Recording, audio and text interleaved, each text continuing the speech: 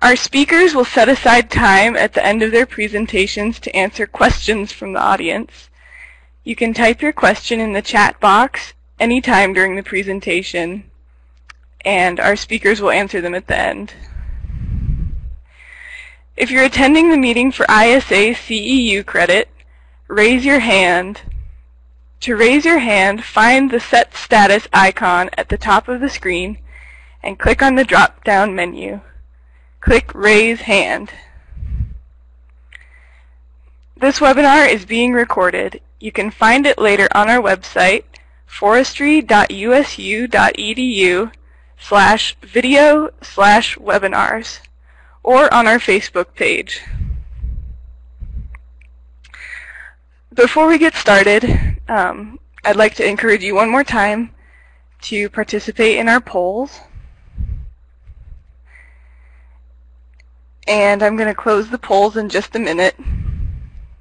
So now's your last chance.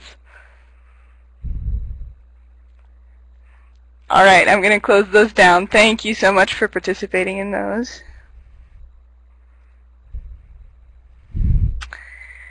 All right, and we're going to get started here. I'd like to introduce you to our speaker. Our first speaker is Chris McGinty, who is the Associate Director of the Remote Sensing and GIS Laboratory at Utah State University in Logan.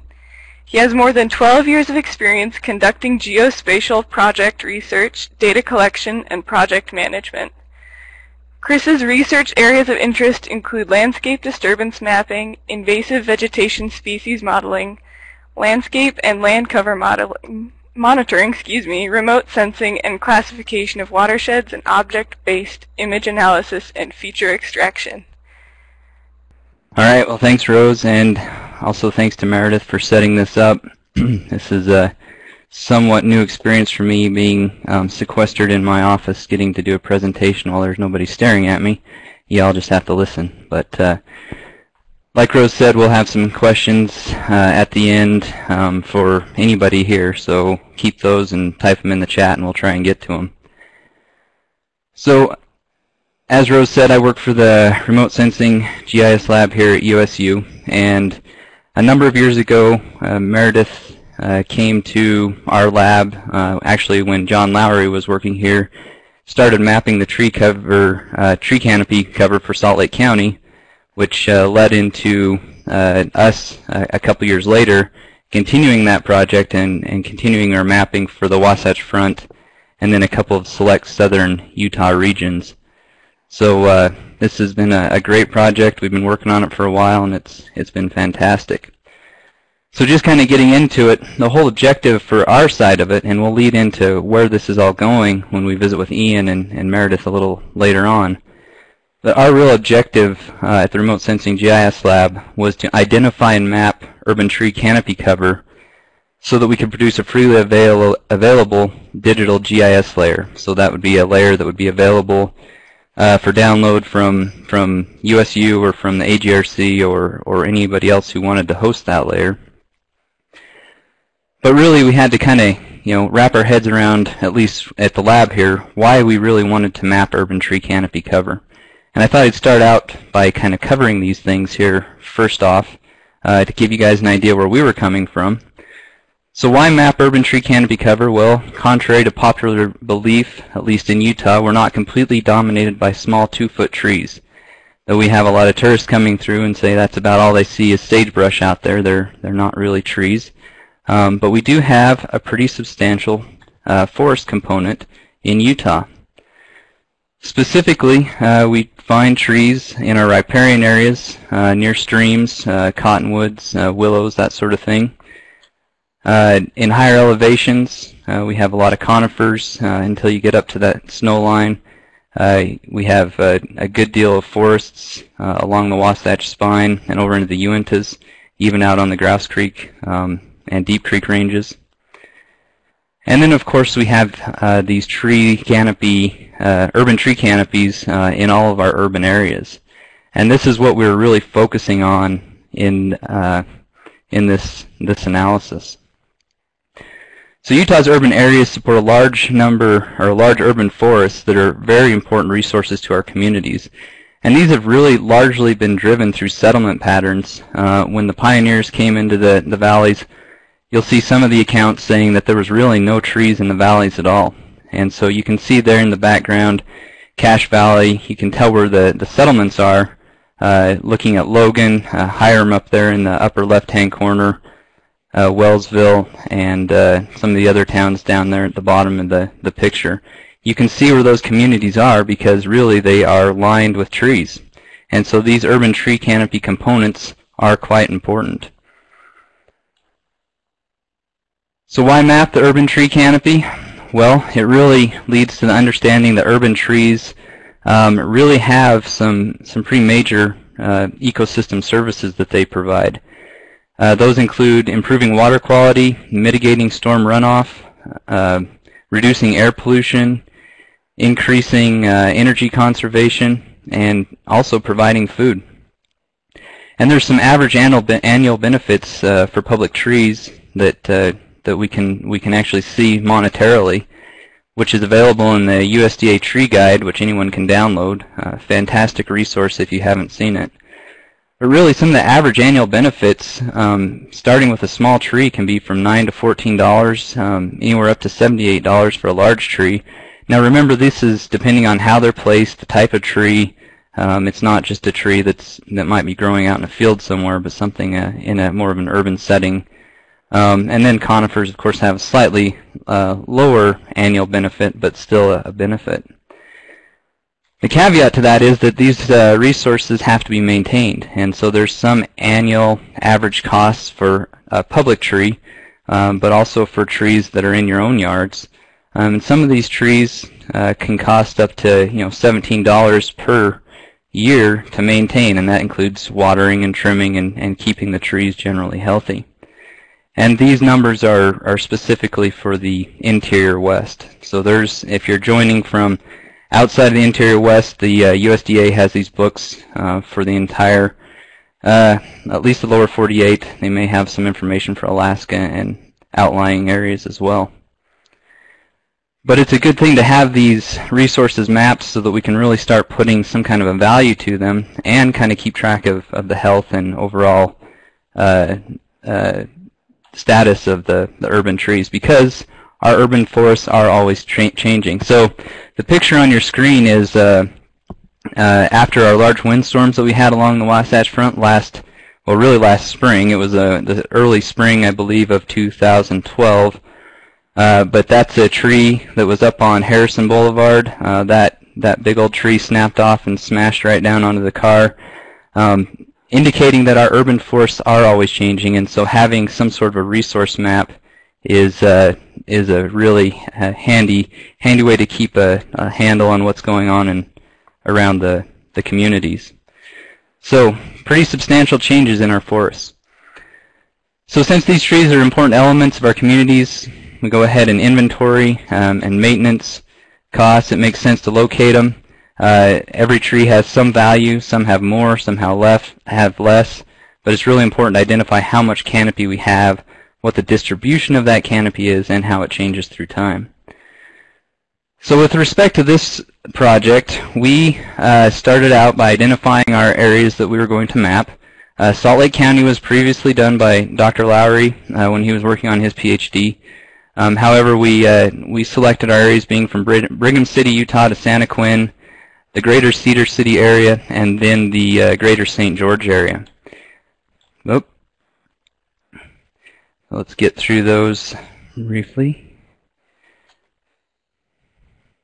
All right, so what was the data and the methods that we used to map out the urban tree canopy cover in these areas?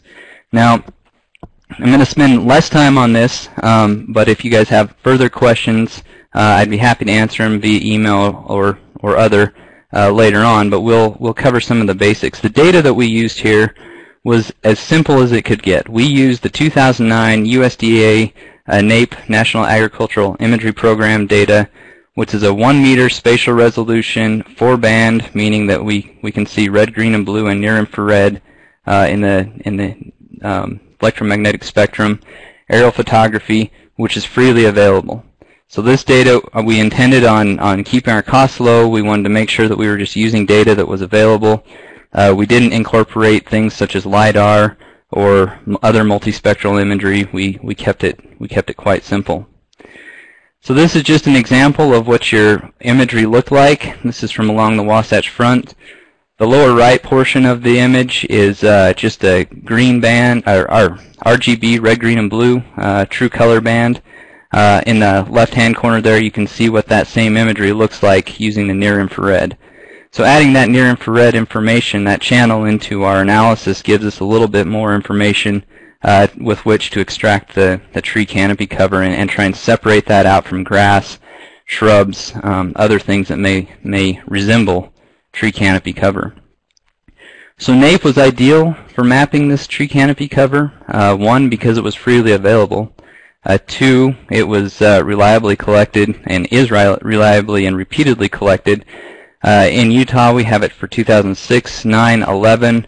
For this year, we have some HRO, high-resolution ortho data for the Wasatch Front that was collected. But it's on a repeating schedule with the agreements between the state, the BLM, the Forest Service, and so on. So we can get that data, we can make sure it's collected, and it's easily downloaded and used. It had sufficient spatial resolution, which means the 1 meter pixel size. The 1 meter pixel size indicates that 1 meter on the ground is represented by 1 pixel, and then it has sufficient spectral resolution with that red, green, blue, and near infrared. So the methods were pretty straightforward in the sense that we used Feature Analyst for Esri's ArcGIS 10. The software, and this is where I'm leaving out many details, but really the software here that was used to prepare the imagery. We determined our classification approach, created training data for target features, which were tree canopy. Then we set up what we call learning parameters, and we ran this model on all of this imagery. Now our learning parameters kind of focus on color, reflectance, texture, and shape. It would have been nice to include other types of data, but in this case we focused on using the least number we could so that we could really get we could repeat this easily in the future at low costs. All right, so some of the results and accuracy that we came up with. Here are the results. This is really the extracted urban tree canopy cover for Box Elder, Weber, and Davis counties. And you can see there in yellow on top of that terrain map provided by the AGRC, the extracted tree canopy cover. And if we zoom in here, you can start to see that it looks pretty good. We really did have a good opportunity to capture the tree canopy cover. And if we zoom in even further, you can see that we don't have a lot of errors of omission, but certainly some commission in there, and I'll talk more about that in just a second. But really, this turned out quite well. We're very pleased with the simplicity of the model, the availability of the data. The results were very, very pleasing. So there's a little bit of transparency there. You can see where we're actually getting a little bit of extra in the inner spaces due to shadowing and some other effects. But overall, we were really able to extract the tree canopy cover quite well. All right, same data for the Utah County area. So Point of the Mountain down to Santa Quin, the greater Cedar City area, and then the greater St. George area. Hurricane, Laverton, Tokerville, Leeds, Santa Clara were all included in that area of analysis. So let's talk accuracy for just a second. So if you look at the accuracy values here, some of you who are GIS scientists and geospatial specialists will say, well, that seems awfully good, and it was awfully good in a sense that we were looking at overall accuracy. We took a series of randomly selected points, and were associated with trees, and we were comparing them to what we were capturing. And so we were coming out with a good area or overall accuracy. However, we did run into some errors of commission where we had pixels that were committed to a tree class where they most likely shouldn't have been, but it was certainly very good for the models and the data that were used. So 88, 85, Utah County came out very well. We spent a little more time working on Utah County than Cedar City and St. George. So just a quick little metric here, and Ian will lead into talking about a lot more of this type of stuff. But looking at our existing urban tree canopy cover per municipality, and this graph here is done for our friends down in the southern part of the state. What you can see here is the existing percent urban tree canopy cover per municipal area, and fairly good. Cedar City has a pretty high percent. 8% of their municipal by area is urban tree canopy. Washington, not so much. Cedar City, around 2%. But what you have to do is take this with a bit of a grain of salt. So if we get in here a little closer to St. George at 2%, what you'll notice here is that St. George really has annexed in a huge amount of land. So close to 48,000 acres within the St. George municipal boundary, at least as of earlier this spring. And so down there to the line, out to the new airport, and then all the way up to the north there. So that's the St. George municipal boundary, and what you can see there's a lot of area out there that has no trees and doesn't really have any chance of being considered urban by any means. And so your overall percent of urban tree canopy is appearing quite low, when in actuality St. George and those guys working in St. George have a fantastic set of urban forests down there, and it looks very good. But by municipality boundary, it looks quite small. So some of these numbers you need to take with a bit of grain of salt and really delve into the data a bit more. All right, so just getting through this, how is it going to benefit you, and what's next? Well, specifically, this data will be freely available and is available, and we can certainly put this website up. If it isn't live, we've had some server issues this weekend. It will be shortly. But this data will be available. We'll send it down to the AGRC so they can host it if they wish. But all of the data that we've put together that Meredith and her organization has paid for will be freely available. And we'll also be sharing it and using it in future projects. So some of the future work that we see, partnering with UTC urban tree canopy experts such as Ian to develop some practical applications and really put this data to use, so it's not just something that's done, and we actually can get it out there and start really doing something with it, making it useful to the folks that are very interested in the data. Development of research-based UTC analysis, such as the work that's been done by Virginia Tech. And eventually, what we'd like to see is some statewide, or at least I'd like to see statewide urban tree canopy mapping, and then a schedule where this is repeated and ongoing.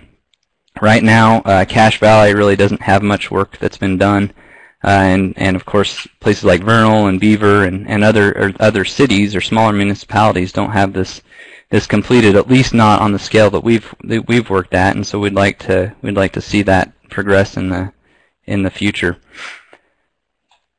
So if there's any questions, I'll page through the chat and see if I can see any, and I'll work on answering those. But certainly, please contact me if you have questions on our methods. In the future, we would really like to work on using LiDAR and including some other data layers that will really enhance our ability to measure the urban tree canopy and really delineate it to a whole nother degree. But certainly with the funding available, this has turned out to be a fantastic project. So I believe that's it for me, and I'll turn it back over to Rose. Thanks, Chris. Be patient with us while we switch around the presentations, and we'll have Ian come up next. Rose, do you want to answer a few of these questions that are coming through the chat for Chris? Sure. Chris, if you'll come back on with your microphone, I'll ask a question. This is from Joe Sexton. He says, how is the extent of the data determined relative to the municipal boundaries? Can you answer that? Yes, I can, I think. I'm just reading Joe's follow-up. Well, the extent of the data, I guess I'm not following it just perfectly. Maybe Joe and I can talk offline, but oh, he's typing again.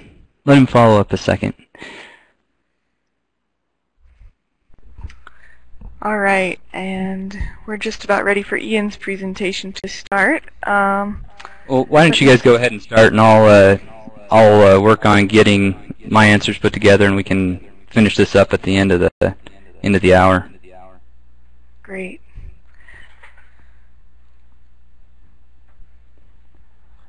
Rose, can you hear me? So I'm gonna mute myself and let Ian take over.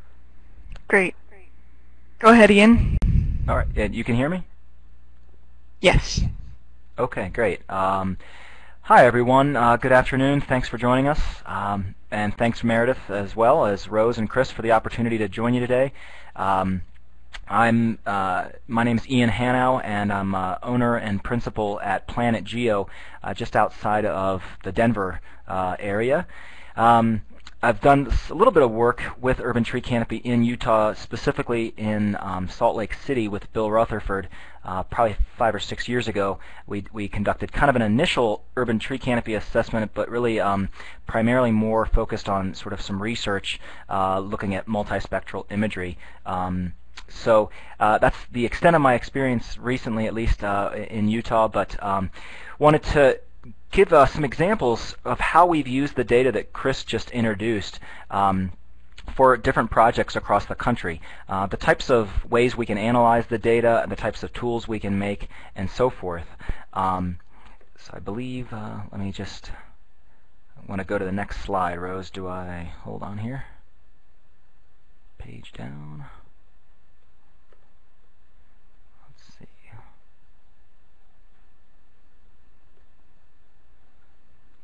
Rose, you might need to show me where oh, hold on, I think I found it. There we go. I got it. Okay. So what I want to go over today is sort of how we talk urban tree canopy assessment terminology, what the processes are, the methods that we use, a little bit more on the data to expand on what Chris started, how we use the land cover classification data to do the urban tree canopy assessment process. And this is something that really there's a lot of options, probably more than most people realize, when it comes to looking at tree cover, and in ways we can use the information to direct policy, to direct management, to develop partnerships for where we want to go, to assess urban ecosystem benefits that trees provide that Chris introduced. We also have some tools as well as some methods and techniques for looking at tree cover goal setting. That's definitely something we're seeing more and more of across the country. And then we also have some interactive tools, some real low technology, low-tech tools, as well as some higher-end, more sophisticated technologies involving GIS and tree benefits, forecasting what our cities look like now versus what they could look like, and really how to put that in a planning context. So overall, that's what I want to talk about today. There are some additional resources at the end of this presentation that I don't think we'll get into today, but I just want to let you know that there are some about really where we see canopy cover in the world of planning right now and in the news. So to go ahead and just jump into this, so speaking urban tree canopy assessment, this is something I've been doing for about 7 years now. Probably 80 or 90% of my time has been devoted on urban forestry and canopy cover assessment. And in making the information more usable, more, I guess, widely applicable for all different types of users. But it's not always in the forefront of others' minds, and so that's what I want to start with, and helping to kind of visualize what some of the products and outcomes from an urban tree canopy assessment look like, and how you can have direct control over what that might be if you were going to move forward with this data and do more with it. So a few things that Chris has already introduced: the imagery that was used in Utah, and we've done similar mapping work and used this same type of imagery all across the country. I'll focus on the last two really in particular. Beyond just mapping the tree canopy cover, I'll show you some examples of mapping other land cover classifications in urban areas. One of these is really to look at where the areas where it's biophysically possible, where it's most reasonable to plant trees in cities. And I have some visuals coming up next that I'll talk about how we create this from the land cover data and how we turn it into meaningful numbers and assessment reports and so forth. Another category is the areas that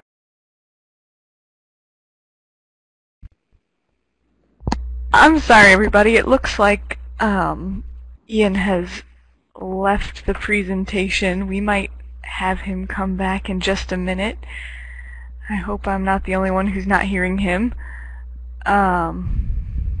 So in the meantime, maybe we can ask some questions or have Chris I can follow up with questions. Joe's question real quick once I Great, figured out thanks, Chris. what he was saying, and it was actually quite clear. I just wasn't focusing on. Joe asked, what about why weren't the municipal boundaries and the urban tree canopy cover data that I showed for St. George municipal boundary wasn't coincident, and how was the percent cover calculated? I actually didn't show, but I had clipped out. We had subset out the urban tree canopy cover for the municipal boundary calculated area based on those two different feature classes. But I did show you kind of the greater St. George area with all that data rather than with the data clipped out just to the St. George municipal boundary. So it was actually a good catch. That's something that I should note for future presentations and really clip that data down. Joe also asked if this data was available for 2006. No, we haven't done any work going back in time just yet. I don't know if that's something that will ever be funded, but certainly it would be interesting to start mapping this change through time. The change detection is something that I'm very interested in, but we definitely will need to find funding to do that.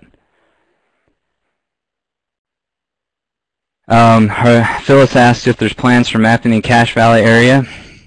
Again, if we can get something funded, then we certainly will.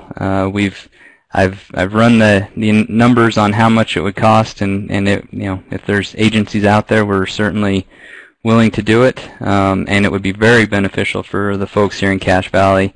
But I'd also like to see it done really throughout the other parts of the state. I think we need to look over it with the changes going on in Vernal and some of these other areas in the southern part of the state would be beneficial to do that too. And it looks like Ian has rejoined us, so are you there? Yeah, can you hear me? Yeah. Lost internet connection for about 1 minute, so it just took a second to get it back up. So it sounded like you were answering some questions that came up, Chris, and I can probably just jump back into things. Yep, go right ahead. Okay. Apology. Hopefully that won't happen again. That's what we get with technology, right? So getting back into some of the visuals related to the different types of urban tree canopy assessment metrics that we produce beyond just simply the existing tree cover, we break out the land cover data into these possible planting areas that we subcategorize as impervious, and primarily this is going to be things like parking lots where biophysically, yes, you could either make new room or use existing room in and around parking lots where you could plant trees and then enjoy the many benefits that trees and tree shade provides in these highly impervious areas. The PPA, or planting area, possible planting area vegetation category, is primarily your turf grass and open space. And again, there's especially in areas like Denver as well as in Utah, where it's important, where irrigation is really where you're only going to have at least currently irrigated areas is where you're going to be able to establish tree canopy. We can break this out so that, as an example, as Chris mentioned, the sagebrush, for example, you would not want to categorize that as possible planting area necessarily. And then another a type of metric we can assess is canopy change, and I have a couple examples of that later on. So I mentioned the unsuitable category in this, and one of the things we've done, it takes a little more time, definitely a little more cost, is to actually go through and look for areas where, for example, these recreation fields you see, where we're not going to establish tree cover. So the metrics, the results of the assessment, if you looked at this individual parcel, let's say, and you clicked on this in the GIS database at the end of a UTC assessment, rather than this saying that it's 90% plantable, it's probably going to say 5 or 10% plantable. So that's the type of impact that this process has in the data. Let me again take what Chris was doing and sort of expand on that here with these other classifications and sticking here with the terms. One way to visualize this is I made just a random 5x5 grid cell, and we overlaid that on, essentially, when we're doing our mapping, this would represent the areas of tree cover in our cities, this would represent the parking lots, and these 6 grid cells down here we have turf grass over top. So if in our very simple example, if there was nothing else sort of in the background or behind these trees, really we'd look at this grid cell and we would say that, well, approximately 40% of that is covered by tree cover. If we look in these 4 grid cells, they have 85 to 95% parking lot area. So we can use the models in this process to assess what we have. Now, of course, in reality, you have these trees over top of some of the grass and over top of some of the impervious areas, and we have those combinations that we can use in the way that we build these data sets and how we can query those or make specific maps. And I have some examples coming up where I'll show you how we take the data and sort of go to that next step. Just again to help visualize this, here's something from a past report that we had used. We're showing the possible planting areas, the vegetated planting areas, and our existing tree cover. So we can break that out citywide, of course, but we can also break that out at much finer scales, and I have some examples of how we've done that as well.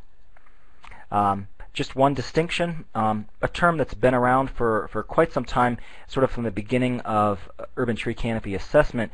The U.S. Forest Service and Northern Research Station were using the term possible urban tree canopy, or possible UTC. We have steered away from using that term, mostly because really what you're actually mapping, and this is a very clear example, is that this is your possible planting area, but it doesn't represent the canopy. So there's 2 distinct things, and so it's very clear that it needs to be clear that at the parcel level, or if we're at a watershed level, or maybe a neighborhood, or citywide, when you add up all of these areas, that's really your total plantable area, but it doesn't necessarily represent your canopy. So again, this is sticking with sort of the overall of trying to understand the terms involved, and I'm hoping that you're able to better visualize these products now. So let's dive into part of the process. I'll talk about the components involved in UTC assessment, how I would recommend you think about designing your own canopy assessment, what would be the most useful in your community. We'll talk about some of the common deliverables that you receive from these assessments, and then I'll talk a little bit about how we do the reporting and some of the recommendations typically that come out of these assessments. So at a very high level here, we have 4 components. We have data coming in to the assessment, we have data coming out of the assessment, we have the assessment itself, and then we have how we present and how we report the information. So we tend to collect as much localized data from a city. They may have already made an investment in mapping their building footprints, their streets, their parking lots. We can incorporate all that data. Up here we have wetlands and water areas. Ultimately, we put all of that together into a single mosaic, if you will, of the land cover at the time that the imagery was collected. So here's an example with 8 different classifications. We can use these classifications to create the PPA vegetation, PPA impervious, and then we can use that at different scales. So here's an example of neighborhood scale in Washington, D.C. that we used. There's 37 neighborhoods. So now you have this information broken out, not just citywide again, but down to a scale where you can start to actually do some more planning and some implementation. And then finally the reporting, and I'll show some components of that as we go. So in thinking about assessing canopy cover as well as plantable space, potential planting areas in your community, I would think of it in the sense that there are assessment boundaries that can help you politically to better understand where you're at and to message the results. So maybe it's city council or an alderman or different wards and so forth. So there's sort of political boundaries that you can assess existing and possible tree canopy. There are more environmental data layers. You could have corridors for riparian streams. You might have watershed or sub drainages, and you want to know how our canopy is broken out in those types of more environmental perspectives. And then at more of a social and community level, we have neighborhoods where a lot of action actually takes place on the ground, and we have census data. So the census data, 2010, for example, that recently came out, that includes, of course, a wealth of demographic information, but census blocks, census groups, census block groups, and then census tracts are three different scales that are available to look at how does canopy cover differ basically demographically. And it's nice because there are three different scales of the census data that we can use. And then the last one I mentioned is a management category. So within our street rights-of-way, the ROW is right-of-way, as well as by different land use or zoning types. That influences certainly things from a management and a policy standpoint. And this information allows you to take a big picture at where your community is at for your existing and your potential tree cover. And then always in designing the assessment is think about your audience and what kind of products are going to be useful to them. How often are they going to use these? Are they going to be GIS users? Or if not, then that's fine. We have several examples I'll show for non-GIS users. So I'll show you 8 different assessment boundaries that we used recently in some work with Washington, D.C. I'm not going to spend too much time, but we have the overall city boundary. We had 9 different ward boundaries. We had 39 neighborhood commissions. So again, thinking of those different categories I mentioned earlier, we had land use data that was available. So now we can break out both citywide as well as we took the land use data down to each neighborhood. So not only would you have different densities of residential land use, commercial, industrial, institutional land use, etc., but we broke the data out for each neighborhood. So not just district-wide, we know what our canopy and planting space is for, let's say, medium density residential, but you could go within each sub-neighborhood at that scale. So it's really, really powerful information. We had watersheds, the census blocks that I mentioned. So in DC there were 6,500 census blocks. For each one of those we have the same assessment metrics. For parcels, almost 135,000 parcels. Every single one has the same information, but at that scale. So at that individual property level, what's our canopy, what's our planting space? And then lastly, our right-of-way. And I'll show you a few examples of some ways we get very specific and detailed with existing and possible canopy cover within the public rights-of-way. Some common deliverables. We've talked quite a bit about these first two and just spoke about assessment boundaries. What we do is put that information into a user-friendly spreadsheet. We also have a canopy calculator tool that allows you to plug and play with these numbers. If we planted this number of trees in this zoning or land use category or neighborhood, what would that do to the city, the canopy cover in that neighborhood or in that zoning type, as well as what would that do citywide? I'll show an example of that later on. We have some interactive low-tech maps that we've made that are still interactive in the sense that you can turn layers on and off just within a PDF environment. So that's a tool that anybody can use. You don't need to have the GIS data. But I think it's taken a while for myself and others to doing these assessments for years to realize that you can't just simply give a lot of data, the raw data, let's say, or just simply in a GIS format and expect people to pick it up and fully utilize the information in ways that I know how we could customize an analysis to be useful to different audiences in any part of the country. So that's really what we're trying to do here, is take some of the guesswork out. And finally, some form of training, potentially reporting, and maybe some kind of summary that would be useful in disseminating the results. The last thing I wanted to mention in this section is about the recommendations that can be a component of a UTC assessment. I'm not going to go through every one of these, but this is sort of generalized. So these aren't specific recommendations. These are, generally speaking, we like to have this be a part of the planning process. You're not necessarily writing a plan at the end of an assessment. You can, but typically it's providing an assessment, of course. So really, after looking at that and after discussing, what do we think are some logical next steps? How would we recommend communicating the information? What are the specific opportunities out there? How can we make sure that a report shows that and highlights that? Are there policy implications of some of the outcomes? And are there partnerships that should be coming out of an assessment? Those are all different ways that we can use the information.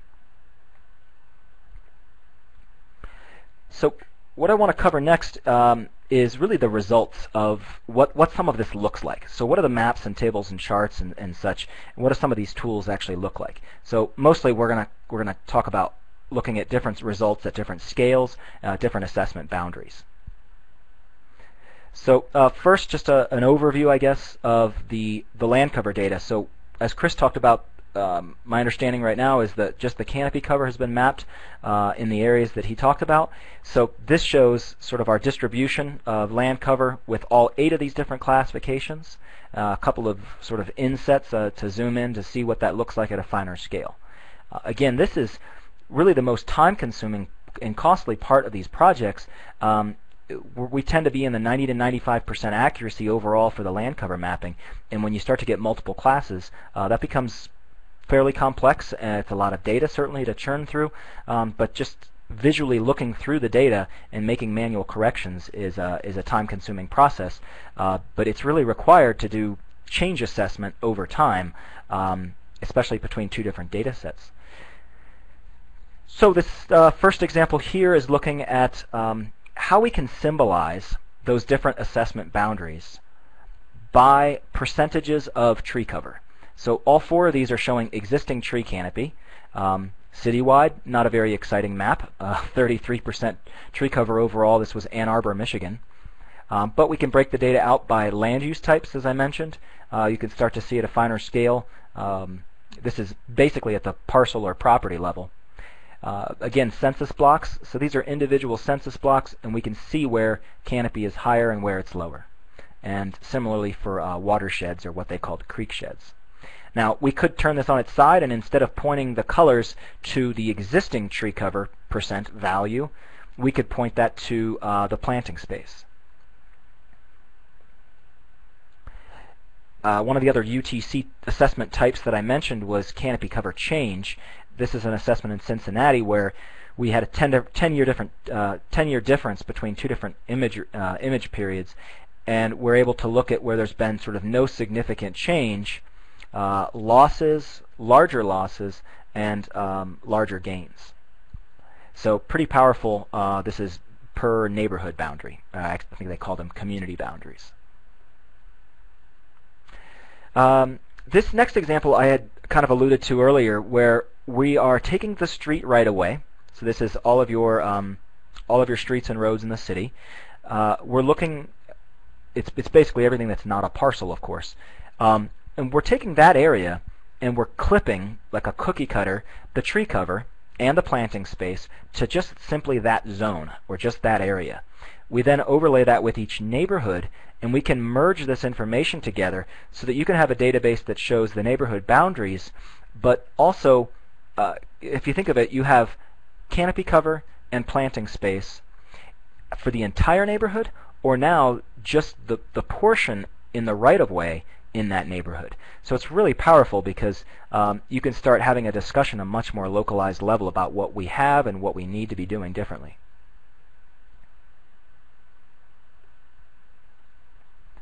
This next example is nice because basically we're using a query in the GIS to tell us which parcel boundaries meet a certain condition of canopy cover and planting space. And this is more wide open. We're saying anything less than 25% tree cover and anything greater than, it's an and statement, so each parcel has to have less than 25% tree cover but also greater than 25% planting area. Now, in Utah, 25% existing canopy cover, same here in Colorado, it's probably not a very good number to use. Well, the district's at about 36.5%, 37% tree cover, so it's a different story. This example on the right shows that we can do a much more selective or constrained query, and now we have properties with less than 10% tree cover, but they have greater than half of the property that's available for planting area. So that's a much more constrained, and you can see there's just 15,000 out of, 135,000 that met that query. I'll just mention real quick on that last example, when you're at the parcel level, you could do all sorts of things. Which properties have less than 10% tree cover or whatever number, and then if you have addresses in that database, you can literally create a mailing list and send that out to cities and say, to your residents and say, we're looking to do tree planting. Maybe it's a targeted mailing to businesses, for example. So there's a lot you can do with this information. This example here is really talking about the potential of planting in and around parking lots. So what we've done is merge the parcels data with parking lots, and now we can hone in on, in this case, about 860 locations throughout the city where this is what we have. We have a lot of planting space. We have a lot of impervious surface cover. This example is sort of your ideal situation. We have a major highway. There'd be air quality benefits and noise reduction benefits of trees. We have the Anacostia River, so we could create better stream buffers. If you can see right here, there's virtually nothing. We have recreation. So now we have people, we have population density. They want to come into these areas. This parking lot doesn't look like somewhere that I'd really want to hang out and have any sort of community sense. So this is a great area from this data set where you can drill down very specifically. Another example, I don't think it applies quite as well in Colorado where I am or in Utah, but this was in Washington State. Basically, we did a change assessment. We looked at about an 8 or 9 year period of change in the city at 2 different time periods of imagery. And one of the things we were able to do is to see where they've lost tree cover, as you can see right here. But we were also able to say, well, now is the present, and what do we still have that's at risk from development and loss? So we looked at slopes, we looked at land use and zoning types, and ultimately what we came up with was that about 27% of the entire city's existing tree cover, about a quarter of their trees was, or at least from a cover standpoint, was at risk from further development. So that was a pretty big wake up, I think, from a sort of policy and planning perspective. So end to end, we have all the different sort of assessment boundaries, the ways we can break that information out in more tables and charts and that kind of representation, and then ultimately our reports. I want to talk a bit about goal setting, canopy cover goal setting. So if this is of interest to you, I have some questions that maybe you might want to think through.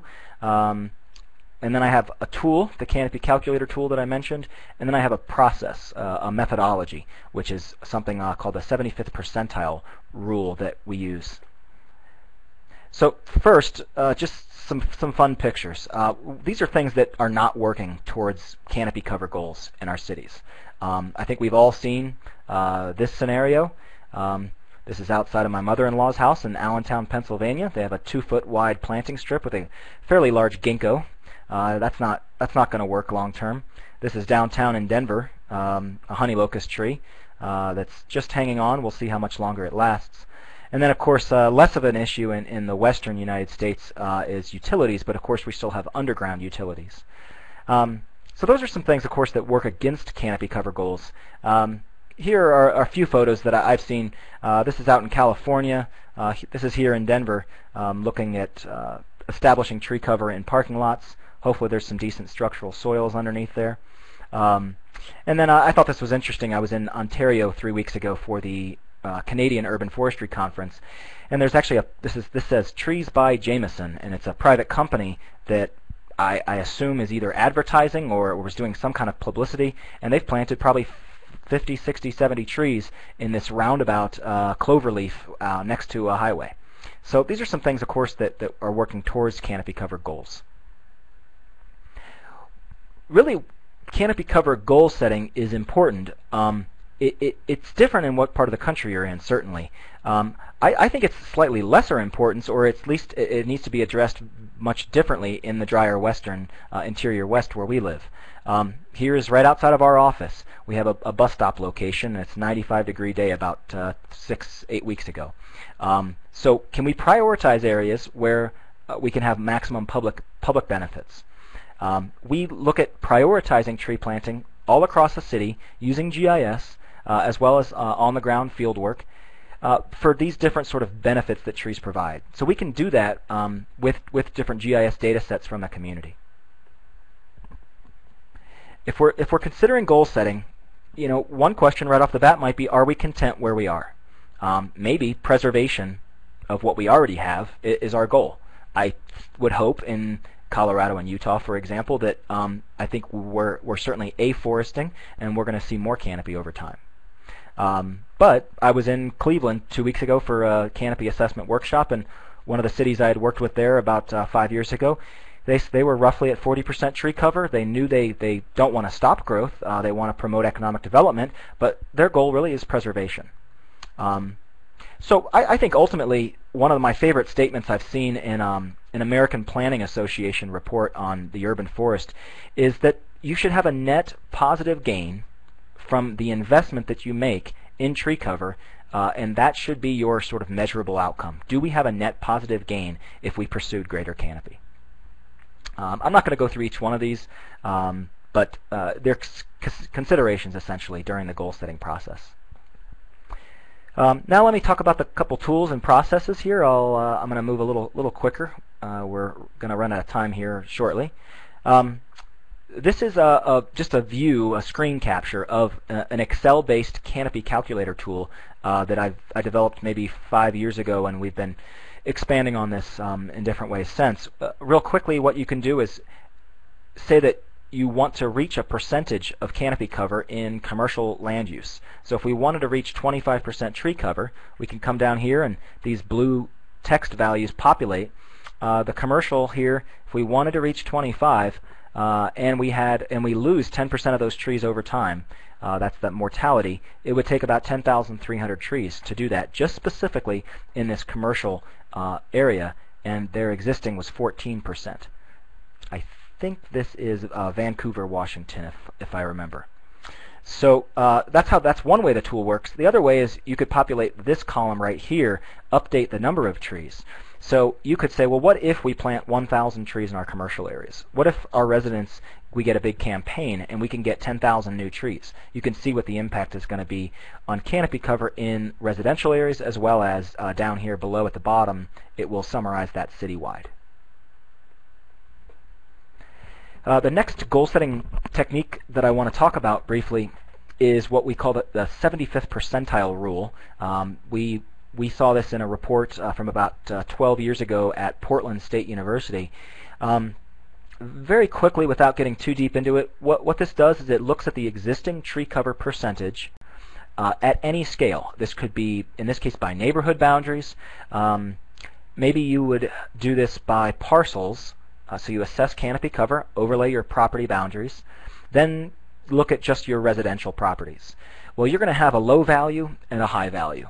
And if you can put those into quantiles, what this rule basically does is says, go look at the 75th percentile as the data is put into quantiles, and what is the canopy cover percentage at the 75th percentile? And in this case, if we chunk the data out, so to speak, into these 4 quantiles, and we look at what is that cutoff value? Where does it go from the 74th to the 75th percentile?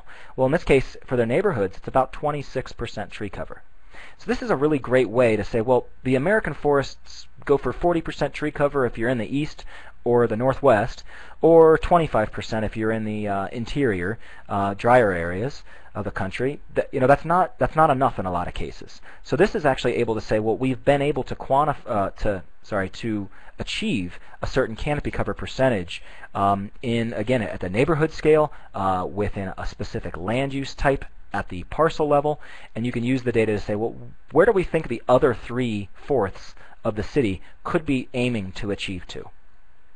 So that's a pretty quick rundown, but I hope that makes sense. Real quickly, some more interactive tools and technologies that I want to cover. The first one is really for the non-GIS user. One of the great things you can do these days is put GIS data layers into PDFs that even the free version of Adobe Reader can open up and look at. What you can do is these little checks, these little eyeballs here, you can turn these off, and these are different data layers that are represented in these maps. So we have, for example, the land cover data. We have where are the actual polygons around each of the trees or forests. And we take the UTC assessment results, and we take some of the guesswork out. So when I said which properties have less than 10% tree cover, but they have greater than 50% planting area, well, that would be your low-hanging fruit, right? So we have a column over here. It's probably very hard to see, but it says low UTC and high possible vegetation. So those are areas where it's again your best opportunities. So you could put a street tree inventory in here, all types of information, neighborhood boundaries, and so forth. So this is one example. I have one other one real quick. This is using the same technique and technology in DC. We basically made one of these maps for every one of their neighborhood boundaries. I think there were almost 40 of those. So this way, it's really taking the big picture but bringing it down to much more specific, locally, for implementation purposes, essentially. I know we're going to run out of time, so I don't want to cut too much to the top of the hour here. The next several examples are a land use planning software in ArcGIS that we've been using for a few years now. The first few examples are how to do a prioritization model. So it's a suitability model. Where are the areas that would be most suitable for tree planting? This is looking at parcels in a city in Pennsylvania that we were working with. And you can adjust the weights of different factors. So what's the most important area or theme? Maybe it's air quality. Well, maybe we want to prioritize tree planting along roads and around parking lots. That's the type of things you can do. The next example is identical, except instead of looking at parcels, we're actually prioritizing individual tree planting locations in the streets. So where are the vacant sites along the streets? And then some other tools we've done is to make more site-specific planning and design tools so that you can actually select different types of trees from a palette. You can put those into the map. You can do things like enter specific costs, and you can track the changes that the new tree cover you're adding to your landscape is actually making. We've tied in iTree data, for example, to say, well, as maybe if we come up with benefits per acre of trees, well, as you're adding trees and doing these site plans, you can be tracking costs and benefits and all types of information. But it's definitely the more higher end technical process. So you can see here as an example of it's dynamic. You make changes in the map. Well, how much stormwater do our trees mitigate? What's the average cost of these trees? What's the average size of these trees? So all of these values are going to be changing on the fly as you use these types of tools. Sorry to go a little quick there at the end, but I know we were running out of time, so I want to pass it back off to Rose and Meredith to wrap up. I'm sorry if I went a little long. I think I'll take it from here. Ian, I think that what you had was really interesting, and I'm glad we have an opportunity to get that out there. I want to do a few housekeeping things first. Can you hear me okay? I wanted to also thank the Forest Service. They're the ones that really did most of the funding for the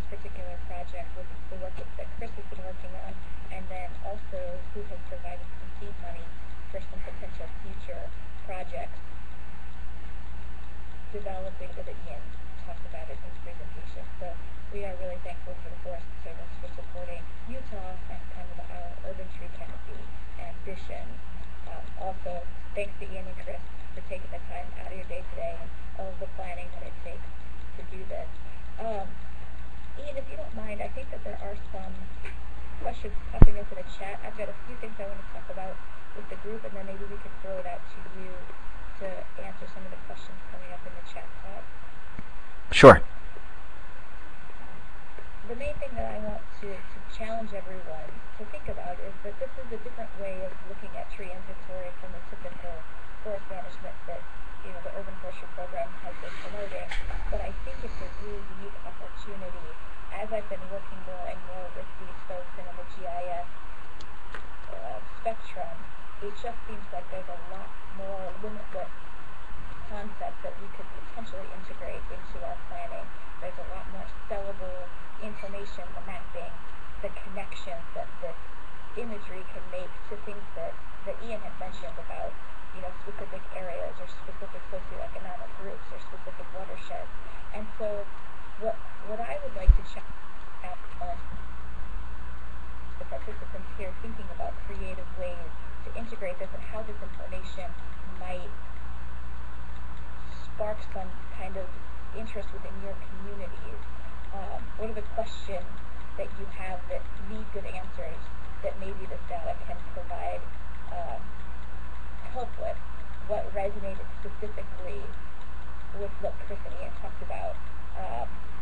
Because as a forestry agency, we're interested in promoting this and taking it to the next level, but we really want a bottom-up approach. So we want to hear from you guys, the boots on the ground, to say what, if we're only going to take develop 3 new tools, let's say, what are the most tools that we can give you in the field to actually be effective and to make a big impact? Because what I don't want to see is another interesting set of data that just sits on the shelf. So we're really committed to taking the next steps to be effective and to be helpful for you all, but I'm really interested in getting the feedback from you on what types of things might really help move your programs forward. So please feel free to contact me. I'm sure that Chris is going to be willing to touch base with you guys or to bounce ideas off if you have specific questions for them. But we are hoping to potentially develop a working group, maybe some grant potential programs, a target pilot project, or even a statewide project surrounding some of this data. So I would love to hear feedback via email or feel free to give me a call and we can continue this conversation. But that is pretty much all for me, so I'll hand it back over to Ian and maybe he can answer any of the specific questions that are coming up. Yes, I can. Sure. You can hear me, Meredith? I ask as soon as you went on mute, probably. Let's see. It looks like maybe just maybe one comment and then one question. There's a question here. It says, oh, I just lost it. Hold on. Let me come back to that. This is from Jeff. I'm not sure how UTC analysis addresses young trees. My yard is overstocked with too many young trees that I will thin out as I see how well the different species do in the poor soil. Air photos would show low density, yet the last thing I need is to plant more trees. I guess the first comment that I would have, and Chris, if you want to chime in as well, come off mute or something. UTC may not address. It's not necessarily a technology that's supposed to address everything. Certainly, we're not going to replace on-the-ground inventories. I would think that one thing it can do is accurately depict where we have current canopy cover, and then those properties where where we're going to see growth in the future through maybe it's 8 or 10 years later in another analysis. Now, if we had LiDAR data, as Chris had mentioned, that's probably something that would be able to look at a much finer scale like that, maybe even pull out number of stems from an area. But again, UTC may not be the technology to help with that specific sort of more site-specific management in that particular case. I'm not sure if that answers your question, but I guess it's the first thing that comes to mind. If there's any other comments back on that, please feel free to add it to the chat box. I see Hal Jensen said, I think it's more of a comment, it would be interesting to develop a site planning spec for those areas that you identify so that you could give the site owners a specific planting spec to ensure the long-term tree survival. Yes, I would certainly agree. That seems like maybe a topic for a larger conversation or a larger discussion. But unless I'm missing any up above, I'm not sure if there were any other specific questions. Certainly, I think you're good, Ian. I missed anything. And with that, I think we'll conclude, unless Chris has anything else to say. Nope, I think Ian did a great job covering it. Great.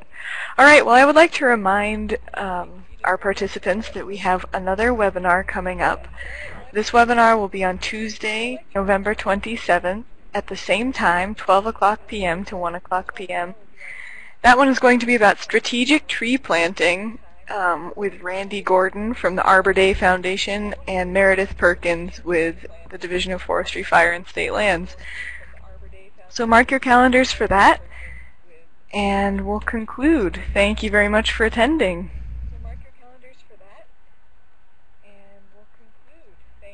Thanks, everyone. Thank you, Rose. Thanks, Meredith.